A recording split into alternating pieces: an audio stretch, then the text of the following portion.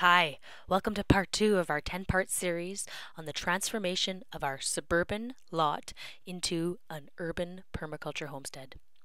In this video, we talk about rainwater harvesting.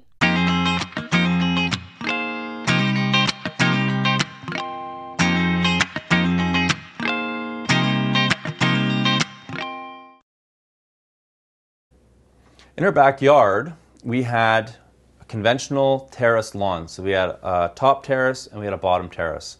And this lawn had been there for probably 30 years and was treated like every other lawn in the city. So it's cut and fertilized, sprayed with Roundup. And over time, when you cut the lawn and spray it with these chemicals, what happens is the soil actually starts to compress and get compacted. So it gets really hard to grow things in there. And the other thing that happens with lawns is most lawns and landscapes around homes are designed to actually flow the water away from the house, and for good reason.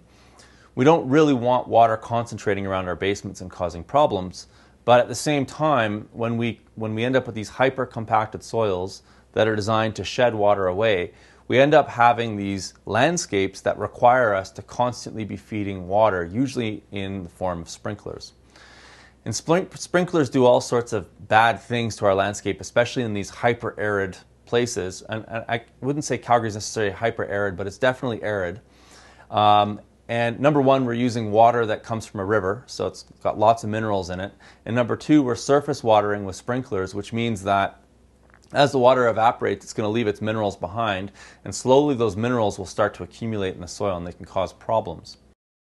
One of the first things that we did was we looked at how the water was moving off of that lawn, and then we came in and we dug a swale.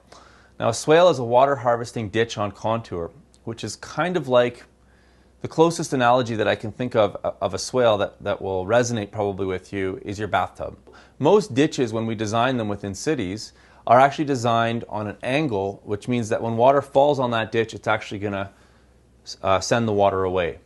A swale, on the other hand, is actually designed on contour, and so the water ends up staying there.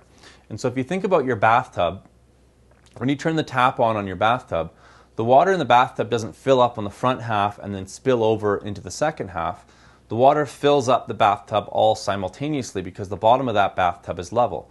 So once there's a layer of water on the bottom of the bathtub, it slowly fills up consistently. So when we build water harvesting features in the landscape to slow that runoff that we all have to deal with in these cities, we build the bottom of this ditch dead level so that when a small amount of water goes in there, it spreads out evenly from one side to the other. And this ensures that we get a really even hydration all the way through the landscape. Number two, we usually connect these swales to water harvesting features like roofs, or other landscape features where there's wastewater coming in. So in this case, we connected this swale to our roof, so it's actually harvesting rainwater, which is much better for the landscape than river water. And number three, the swale encourages the water to go deep into the ground, so there's no access to sun. So we get very little evaporation. And by hydrating lower levels in the soil strata, we end up encouraging the plant roots to go deep down to get that water, which makes the garden drought-proof. So one of the unique things about the way that we've designed our garden is that it actually does not require any additional city water to keep it going all season long, even when we get into the dry season in August and September.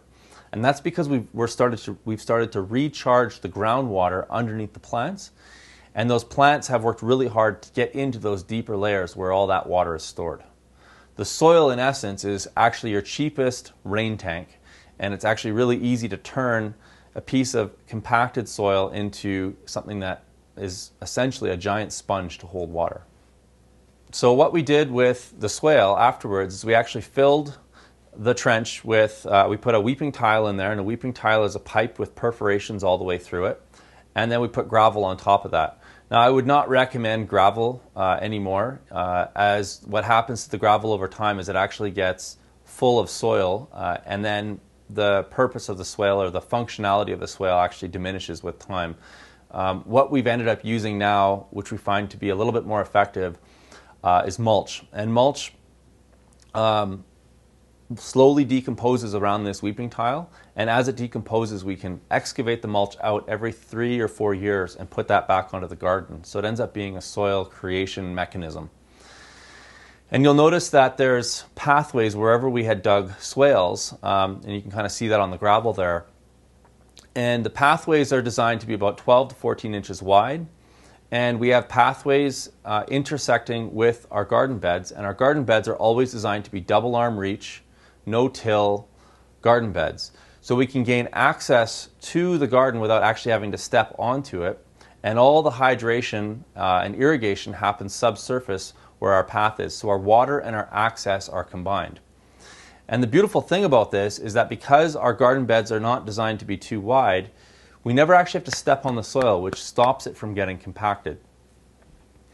So now we've got the hydration, we've got the access, and we've got the garden bed all in one. And like I said in my last slide, this garden requires no additional water from the city. So we've actually disconnected it from the city. This is a really important point because most people don't realize that in cities, up to 30% of the city's energy budget, so that the amount of money that the city spends on energy, specifically the city of Calgary, not all of its residents, but the city of Calgary itself, up to 30% of a city's energy budget can be spent pumping water to our homes and taking sewage away. So taking care of your water needs within your landscape can have a huge impact, not only on the amount of water that we consume as individuals, but on the amount of energy that is required to run a city. And if you look at Calgary as an area, and you look at the amount of rainfall we receive annually, what you realize is that we actually get enough rainfall coming in on an annual basis to meet all of our water needs, despite the fact that we're actually, we use a ton of water as North Americans. One of the things that we set up right away was rainwater harvesting, specifically from the roof to the rain tank. And in the picture, you'll see that I've got a 1,000-liter rain tote, and then I've got an interesting connection with the downspouts. So my downspouts, and all rainwater harvesting for that matter, in my climate, because I live in a very cold climate, has to be set up for both the winter season and the summer season. So in the winter season, we have a diverter valve, which you can see at the top of the picture, and I can take that diverter valve and switch it over to one side, which sends all the water from the roof in the wintertime during our Chinooks and our melt to the garden itself, so it doesn't go into the rain tank and freeze and cause problems. And then in the springtime, I can switch that diverter valve back over to the other side, and the water will actually flow through what's called a leaf feeder. And the leaf feeder is essentially a screen with a 45-degree angle on it, which harvests and keeps out any of the debris coming from the roof or from the gutters, and it ensures that that doesn't get into the rain tank. And then from there, the water flows down into a first flush diverter, which takes the first flush of water off of the roof and diverts it and keeps that out of the tank as well. That first flush of water is going to be the dirtiest water, and you don't really want that going into your rain tank. Once the first flush diverter is full, then all subsequent water goes into the rain tank, which is then stored for later use. Now, the rain tank itself also has to have an overflow. And so the overflow comes out of the tank when the tank is full, and it flows into those swales that I just showed you in the last slide. This water that we hold back is only about 1,000 liters for each tank, and we have 3 of these on our property. But that's enough water for us to run a small drip irrigation system for our lettuce bed, and also to have a backup supply of water.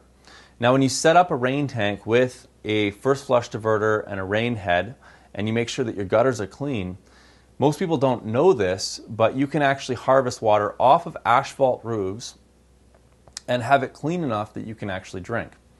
Now, last year in Calgary, we had, in 2013, we had crazy floods in this city. And what was ironic about these floods is that we got so much water and so much debris into our river, and our water treatment facilities were so overwhelmed that we actually got very close to having to shut down the water system here in Calgary. So we got all this water, and yet we couldn't drink any of it, or it was potentially going to be contaminated, and we would have had to sanitize it. And here we were sitting with probably 4,000 or 5,000 liters of clean, potable drinking water in these rain tanks that we could gain access to if we had to. There's a lot of cities in the Western world, Brisbane is the one that comes to mind first, but lots in California as well, that actually encourage their citizens to collect rainwater. Number one, it creates resilience, like I just talked about, in situations of drought or in flood. But number two, it takes an enormous amount of pressure off the water system, and it reduces the overall energy consumed within the city. One of the last things that you need to do in your rain tank in order to ensure that the water is potable is you actually need to raise the pH. And one of the ways that you can do that is you can put limestone in the tank, and limestone can come either in the form of limestone, or you can use a block of concrete or any kind of rock that will demineralize over time. And what that does is it actually remineralizes the water. One of the things about rainwater that we kind of have to deal with is there's a lack of minerals because it's basically distilled water. So it remineralizes the water, raises the pH, and any heavy metals or pollutants that are soluble in acidic water precipitate out and are no longer in solution. So it's actually very easy to harvest rainwater, and it's very easy to take a couple of extra inexpensive steps to harvest it in a way that makes the rainwater potable.